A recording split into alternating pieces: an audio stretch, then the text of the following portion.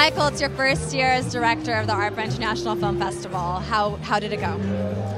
You know, it's a very exciting time. It's my third year with the organization, but it's the first as director. It was an incredible learning experience.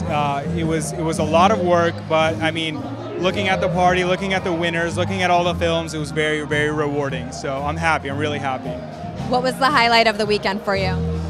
Opening night and our closing awards night were great. I mean, the amount of people that came out to support all the filmmakers that we have and all the films, and seeing that community and seeing that support that we have, it's great to see, and that's really why we do it. So it was good. It was great.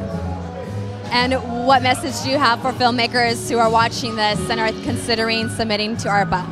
I say send away. I mean, that's the only way you can really get your film out there with young independent producers who don't have the financing, don't have the contacts, really don't have the network set up yet. That's why we're here. So go ahead and send it to us, and we'll be more than happy to watch it, screen it, and and hopefully it'll be in this festival.